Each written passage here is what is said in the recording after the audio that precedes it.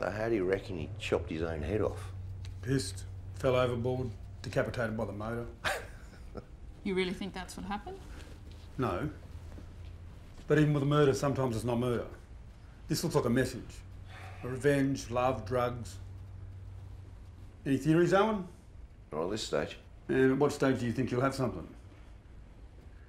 Look, Detective, this isn't Sydney or Melbourne, you know. This is a small town, a few drunks, a bit of grog running, a bit of gunja, you know. Type of town where after work a bloke might have a few too many and belt his wife. And that's okay by you? I'm sorry to disappoint you, Detective. We don't have drug cartels here. Are you sure about that, Owen? Because with a little bit of help, drug cartels become part of a community. They become part of the economy. You know what?